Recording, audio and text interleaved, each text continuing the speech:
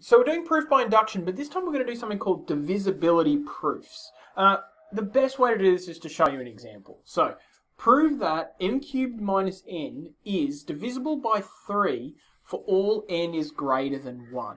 Okay, so what does that mean? Well, whatever value of n I put in here, 5, 7, 23, 23 cubed minus 23. I don't know what that number is, but according to this, it's going to be divisible by 3. I could put 1,000,000 in there, and I'd also get something that is divisible by 3. And that's what we're trying to prove. So we follow the same thing that we did for partial sums here. First we do a basis step. And the basis step is just showing that it works for the first value in the series. What's the first value in the series? N is greater than 1. So in this instance, and this is the first time I've done this, the basis step isn't n is equal to 1. The basis step is the proposition where n is equal to 2, because this only works for things greater than 1. Alright, so let's just put it in here now, and we can say that 2 cubed minus 2 is equal to 8 minus 2, which is equal to 6. Now I'm just going to go one step further here, and I'm going to express 6 as 3 times 2. And then I can say, right, that's divisible by 3. Now the reason I've done that here is because if something's divisible by 3, it can always be expressed as 3 times something. And so this is the first big thing about divisibility proofs. If A is divisible by M, then A can be expressed as M times N, whatever the thing it's divisible by. In this case, if 6 is divisible by 3, it can be expressed as 3 times 2. Alright, so now we do our inductive step. So as before, the first step of the inductive step is to assume it's true for pk. So how can we kind of write that? Well, we can say that k cubed minus k is equal to, or can be expressed as, 3 times m, where m is some integer, right? Okay, now the next step of our inductive step is to show that if that's true, it's also true for k plus 1. Okay, so we're going to show that it's true for k plus 1, and I'm going to do a little bit of a left-hand side, right-hand side thing again. Now, most maths teachers don't do it exactly this way. They kind of ignore the left-hand side, right-hand side, but there is a left-hand side, right-hand side. So, let's do it. We're going to sub k plus 1 into here. So we're going to say k plus 1 cubed minus k plus 1, and then we're going to say it's equal to, now I'm going to choose a letter here, 3q.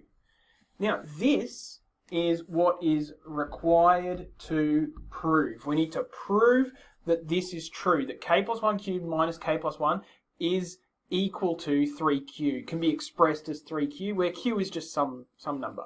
And this is going to be my left-hand side, and this is going to be my right-hand side. So here's my left-hand side, k plus 1 cubed minus k plus 1. Here is my right-hand side, 3q. We're always working on the left-hand side when it comes to divisibility proofs. Okay, so divisibility proofs always get worse before they get better. Okay, they get uglier before they get neater. So that k plus 1 cubed, I'm going to expand that. K plus 1 times k plus 1 times k plus 1, that's going to be ugly. And then just leave that negative k plus 1. Alright, so I've got this. This bit here comes from this bit here, and I have that negative k, should be minus 1 there. Alright, minus k minus 1. Alright, so the plus 1 and the negative 1 cancel out, so I've got no more constants left. I've got these k's left. Now I'm going to write them in an order that might look unusual, but it's going to make sense in a second. I'm going to move that negative k here, and then I'm going to do the rest of it. So plus 3k squared plus 3k. And you might be looking at it and saying, well, but hang on, why didn't you simplify? Why didn't you put the negative k and the 3k together? But that's because I'm looking just one step ahead. The goal, when you're moving through this left-hand side, is to find a place to place this. In the same way that in partial sums, you're always trying to place, in the very first step, you're always placing what you know. In this case, I know that k cubed minus k can be expressed as 3m. So Here I have k cubed minus k, so I'm going to now express that bit as 3m plus 3k squared plus 3k. You might see it. 3m, 3k squared plus 3k. We can factorize. And that's what we get. 3 times m plus k squared plus k. And the very important thing to know here is that m plus k squared plus k is an integer. It's a whole number. Because m is a whole number from here, 3 times a whole number is equal to this. We were saying it's divisible by 3. And k is also a whole number because it's some unknown integer in our list. Now, if that is just an integer, we can replace it with another integer. What integer should I replace it with? Therefore, left-hand side equals 3q. Left-hand side equals right-hand side. Now, in these class, and the reason most maths teachers don't sort of use a right-hand side in these is because the right-hand side doesn't really ever require any manipulation. You're just looking at the right-hand side saying, that's what I'm aiming for. I'm aiming for 3 times something, or 7 times something, or whatever the divisibility proof is. You're working down that left-hand side. You're looking for this golden opportunity here to put something in that you know, and then you work down until you can factorize it so that the divisibility thing, the thing you're trying to divide by, is outside of that factor, which leads you to this nice little thing here. Now, of course, you need your little proof by induction statement. If the proposition k is true, p k plus 1 is true, p2 is true, that was our strange basis step there, therefore pn is true for n is greater than 1. And we have proven it. We're going to do another divisibility proof that sort of does that step in a slightly different way. Alright, so we're going to do example 2 now. Now I've kept some of the words here because the steps are kind of the same. This question says, prove that 2 to the 4n plus 3, 2 to the 4n plus 1 plus 3 is divisible by 5. So this vertical line there is just another way of saying is divisible by. For n is greater than or equal to 1. So no trick here with the basis step. N is greater than or equal to 1. So the first thing we should test is that this works for 1.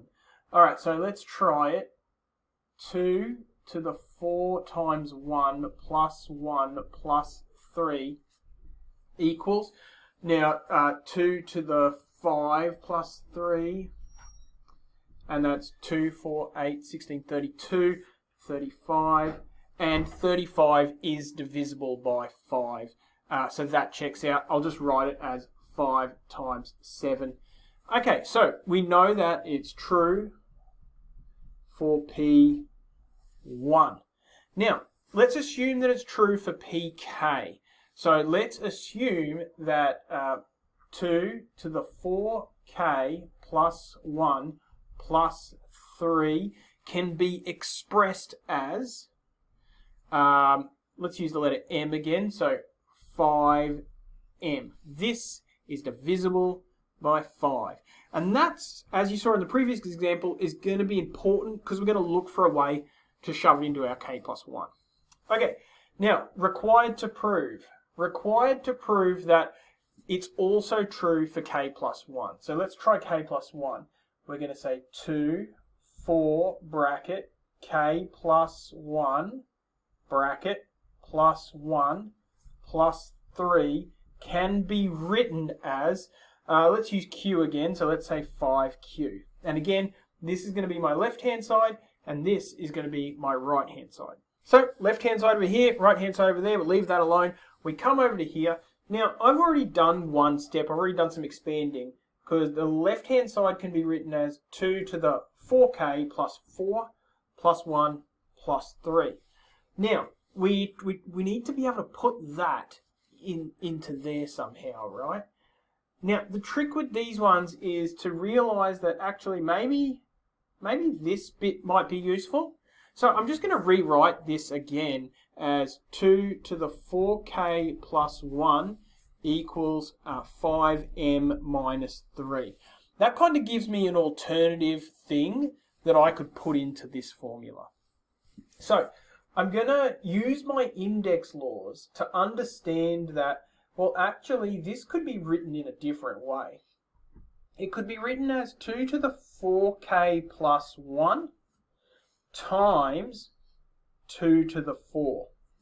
So what we're doing is breaking our indices into two things, because our first index law would say that if we're multiplying these two things with the same bases, then we're adding their powers. So I've done like the reverse of the first index law. And then we have a nice little plus 3 on the end. So, now what? 2 to the 4k plus 1, 2 to the 4k plus 1.